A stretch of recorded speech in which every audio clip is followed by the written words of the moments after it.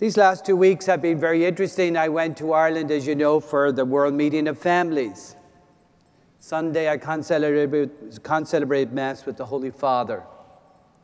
As we climbed up on the stage, I looked out, and all I could see was people. It was kind of like a mound. It was like an amphitheater.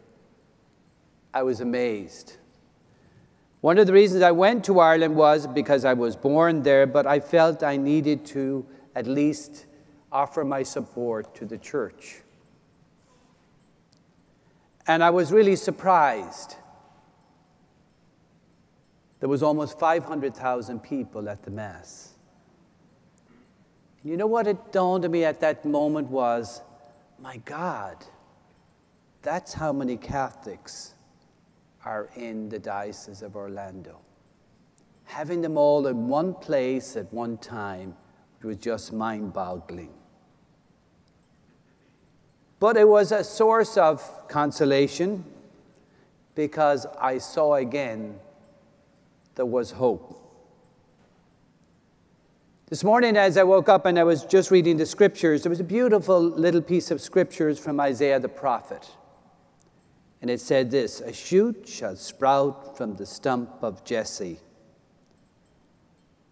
and this root a bud shall blossom." We are in very difficult times. In fact, this week I spent 3 days with our priests. What was I going to say to them? What could I tell them? And I simply told them how I felt. But first of all, I apologized to them. I told them how sorry I was. As a bishop, I felt I had let them down. Because they are in the front lines and they are facing you, the people of God. And they're embarrassed. And they are, above all, remorseful. I too am embarrassed. I too am remorseful. But somehow, as I told you, even from the stump, something would shoot. Even from that would come a blossom. These last 3 or 4 days have been very powerful for me personally as a bishop, as I spend time with you, my brother priests. They not only inspired me, but they above all helped me to understand what it is to be a bishop. And then we come to today. See so many people who have come out to listen and to learn. You are the light of the world. And as I have asked you over and over again, my 3 priorities are to enkindle a deeper faith, to form Christian leaders, and to harmonize in our ministries. And today I see it. I hear it. But during the convocation, I had 3 of our priests speak. A newly ordained spoke about how much he longed to serve the Lord, how much he looked forward to being ordained, despite what was happening, because he felt and understood the gift, the sacredness, and the mystery that God gives each and every priest. We had a priest who was ordained a little over 25 years. He talked about his family, how his family inspired him in his priesthood, and how evening prayer, going to Mass on Sundays, and how they encouraged him when he told his parents he wanted to be a priest. Then we had a senior priest. He got up and talked about his life. And he too was born in Ireland. And he talked about growing up on a farm with sheep. And you know, he said, when I grew up, I used to herd sheep. I was always herding them, pushing them, and shoving them. And then I came to the United States and I became a priest and a pastor. And he said, I realized the shepherd leads the flock. He doesn't hunt them or shunt them. And for those 3 days, we relived the gift of priesthood. We come to this morning for the Bishop Walk kicked off. He reminded us again that Jesus lacks nothing but you and me. It's not our words we speak, but the words of Jesus Christ. It is not the bread that we break, but his body and blood. So we come to celebrate, to believe, and to remember. To celebrate the gift, the mercy, or the mystery, and above all, the love of Jesus Christ.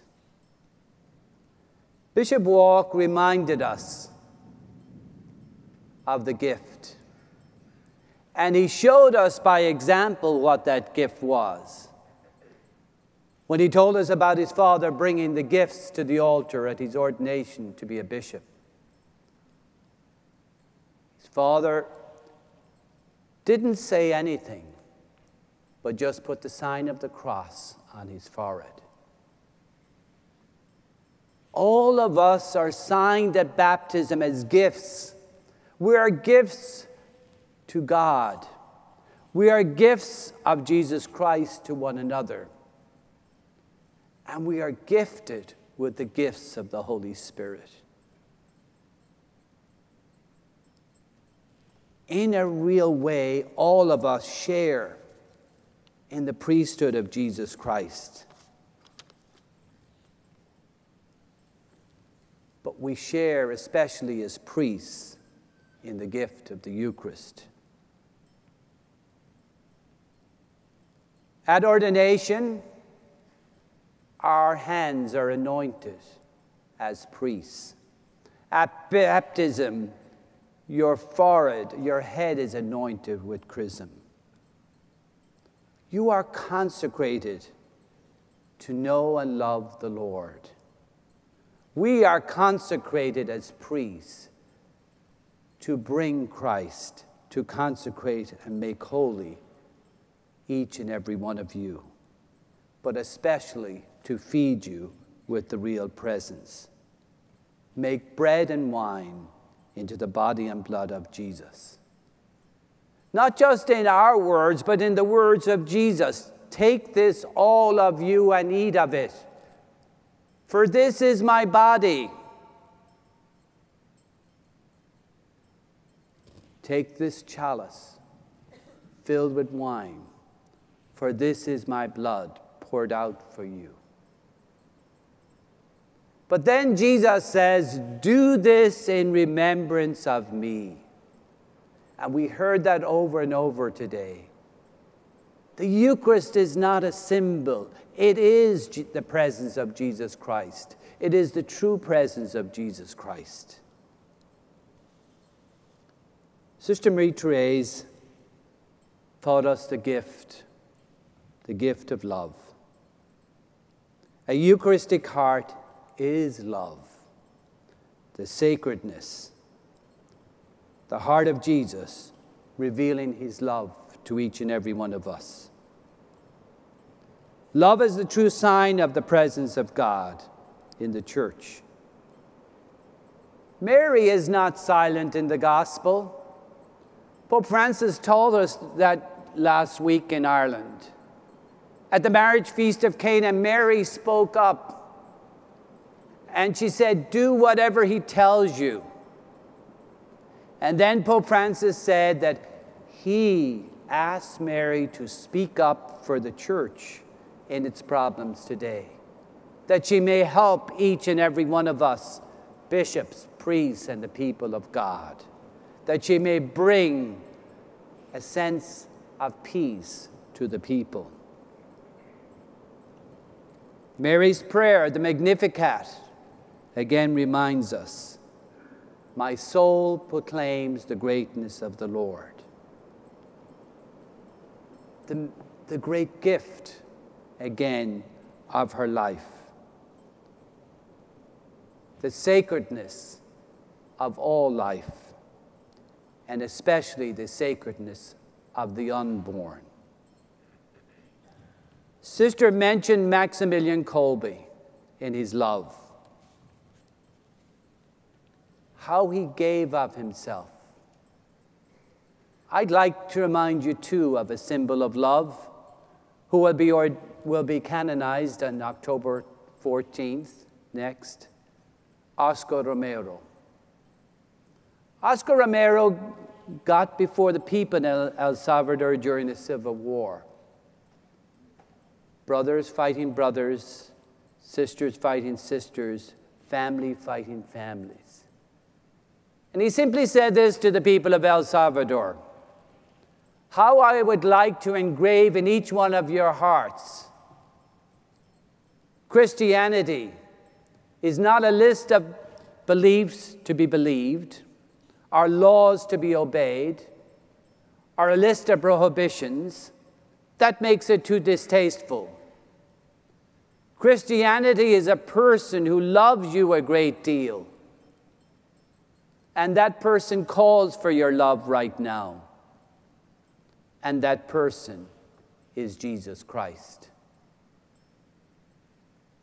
So we're called, out of active love, to live our faith, to share our faith, and above all, to show our faith. Paul VI, blessed Paul VI, said, you know, people listen or learn from witnesses, not from teachers. If they learn from teachers, it is because they are good witnesses. We have to witness our faith in the world today. We can't be silent.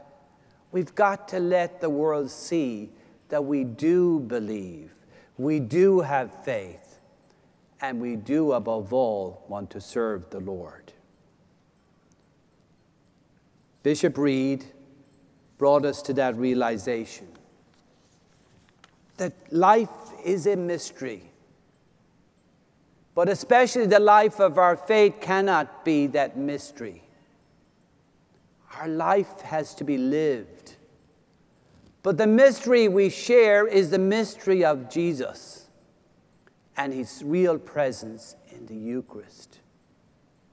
And the only way we can come to believe and know that mystery is through a life of prayer. Prayer is our life's strength. Prayer is our resource to know and love the Lord. But prayer can't be just on Sunday. Prayer has to be every moment of our lives. Everything we say and do has to be immersed in our relationship with Jesus Christ. We have been gifted at baptism.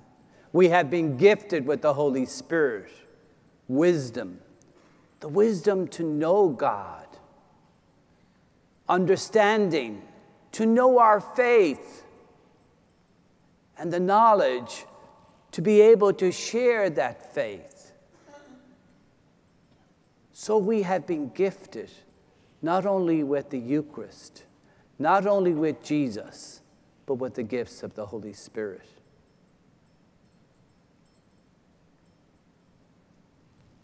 The gift above all that each of us have to constantly remind ourselves of is the sacredness. How sacred life is. How sacred above all our faith is. Without being sacred and without a life of prayer, how can we really truly bring ourselves, as we come to Mass every day, let us call to mind our sins so that we can celebrate these sacred mysteries. My good people, today we give thanks to the Lord. We give thanks to the Lord for the gift of our faith, for the gift of 50 years as a diocese. But Florida has been blessed in many ways. The rich history of the Christian faith in Florida, the very first Mass celebrated here in 1512, the first parish, the first school. We have to be proud of who we are. We are Catholic. We are followers of Jesus Christ, and we believe in the great gift that God has given us, the sacred mystery that nourishes us, strengthens us, and above all leads us to the greatest place of all, to be with God forever in heaven. Amen.